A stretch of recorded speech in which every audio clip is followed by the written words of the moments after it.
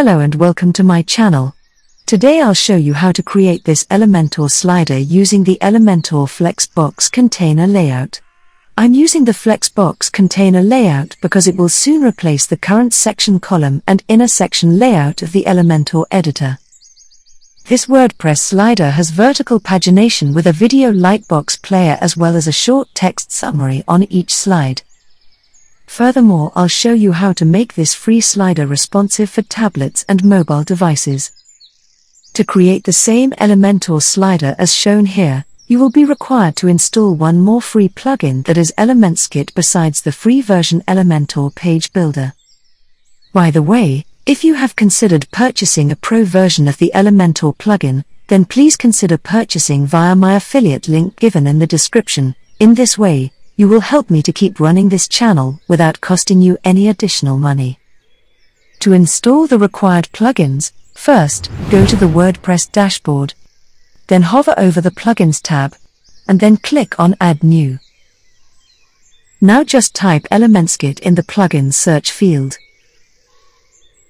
Here you will get a plugin with the same name by WPMet. Simply install and activate this plugin. To create the Elementor slider, open the same page with Elementor on which you want to create free Elementor slider. Now, insert a container where you want to create your slider.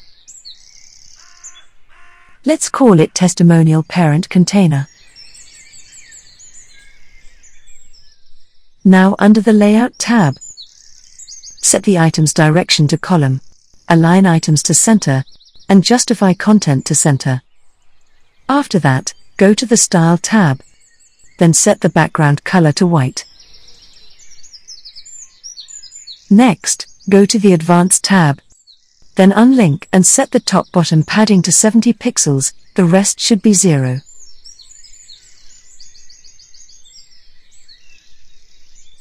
Now insert a container within the Testimonial Parent container,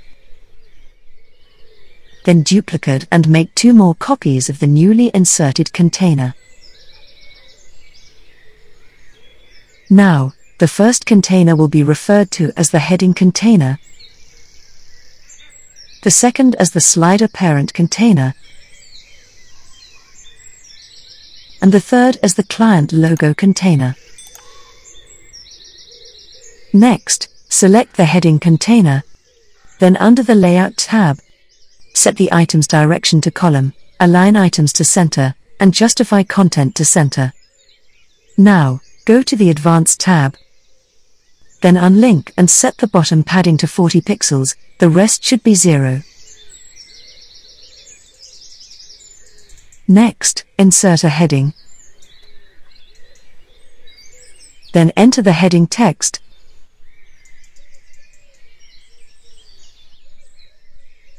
and do the rest styling as I'm doing.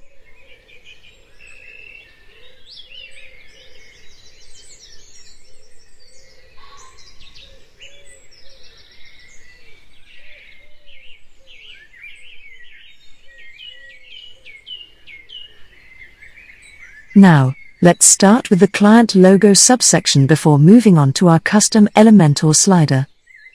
To do so, select the client logo container, then set the width to 840 pixels and the minimum height to 100 pixels. Now expand the item setting, then set the direction to row. Next, insert a container within the client logo container and label it as client logo. While the client logo is selected, go to the items, then set the align items to center and justify content to center.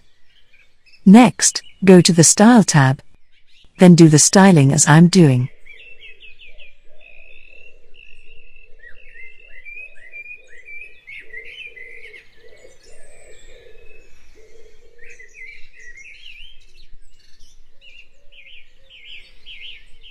After this, go to the Advanced tab, then unlink and set the left-right padding to 10 pixels, the rest should be 0. As well as enter the CSS class as mine in the CSS classes field. Now insert an image widget within the client logo. Then insert the client logo in transparent PNG format. Here make sure to keep all the client logos with a 3:1 aspect ratio. Now, duplicate the client logo from the navigator section to make 5 copies.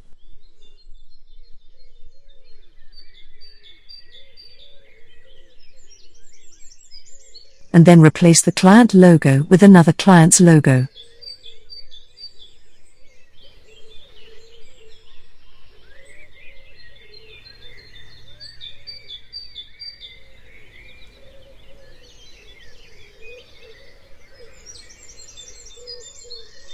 Next, select and duplicate the client logo container.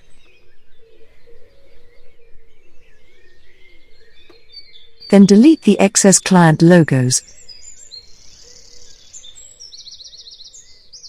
And then change the logo's image as above.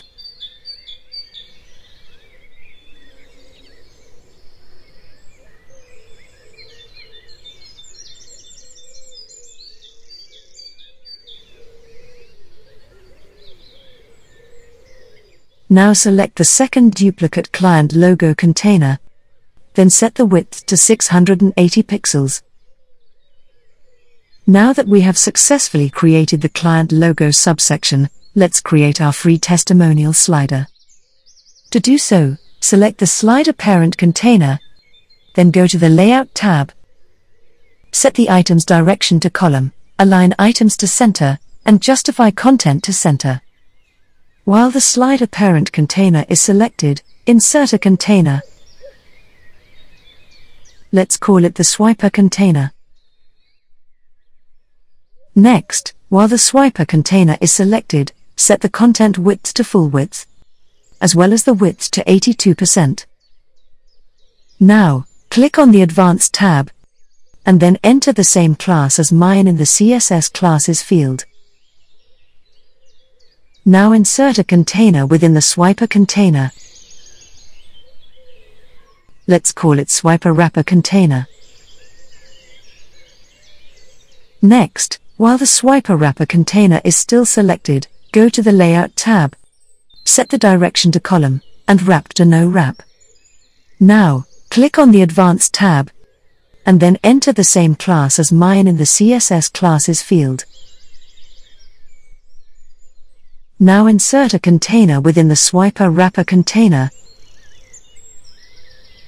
Let's call it swiper slide. Next, while the swiper slide is still selected, go to the Layout tab and set the direction to row. After that, go to the Advanced tab, then set the padding to 50 pixels and enter the same class as mine in the CSS classes field. Now insert a container within the swiper slide. Let's call it video container. Next, while the video container is selected, go to the Layout tab. Under the container option, set the container width to full width, width to 50%, and minimum height to 300 pixels. Now click on the Items option. Then set the Align Items to Center, and Justify Content to Center. Now duplicate the video container from the navigator, and rename it to the Comment container. Next, while Comment container is still selected, go to the Layout tab. Set the Align Items to Flex Start, and the Content Gap to 0 pixels. Now, within the Comment container, insert an icon, a text editor, and a heading.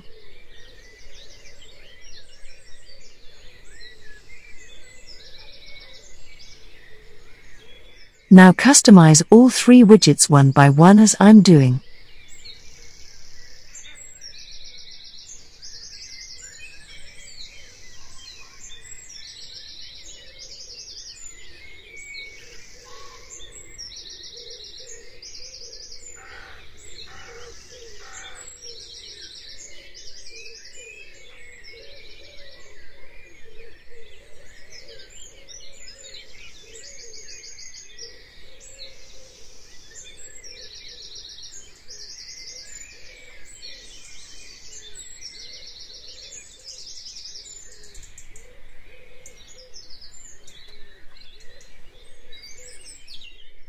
Next, select the video container.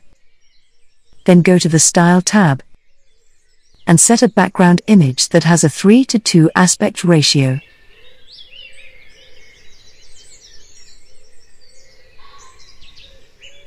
After that, set the background setting repeat to no repeat and background to cover.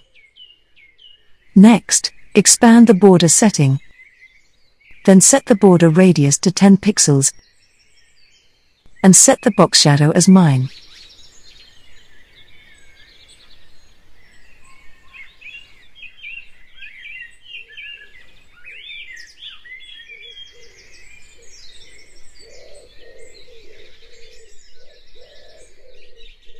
Now insert an eKit video widget within the video container.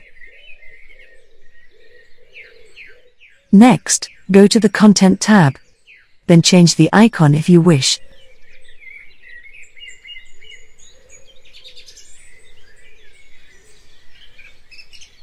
Enter the video link and enable whatever feature you needed. Now go to the Style tab. Then under the button Style, do the rest as I'm doing.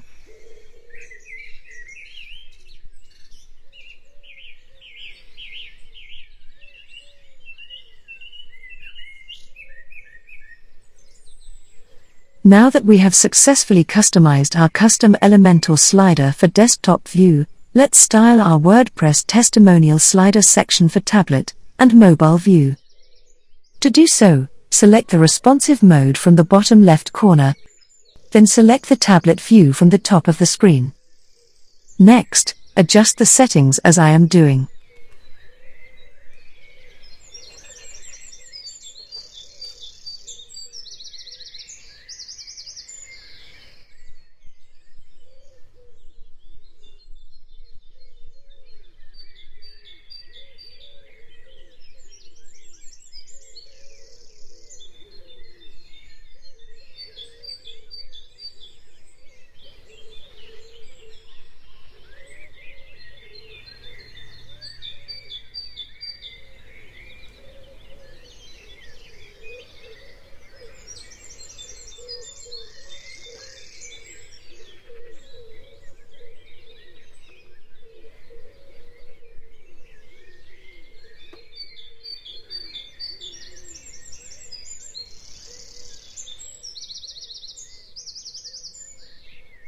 After you have finished with tablet mode, switch to mobile mode and make the adjustments I'm making.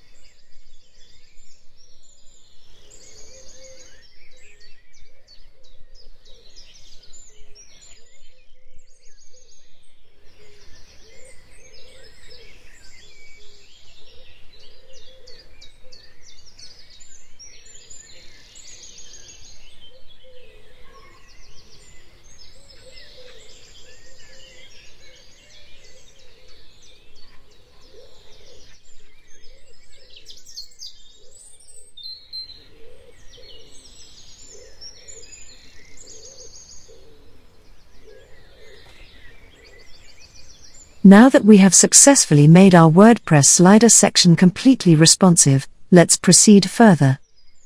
Next, select the swiper slide and duplicate as many slides as you needed. Now change the content of all the duplicate slides one by one.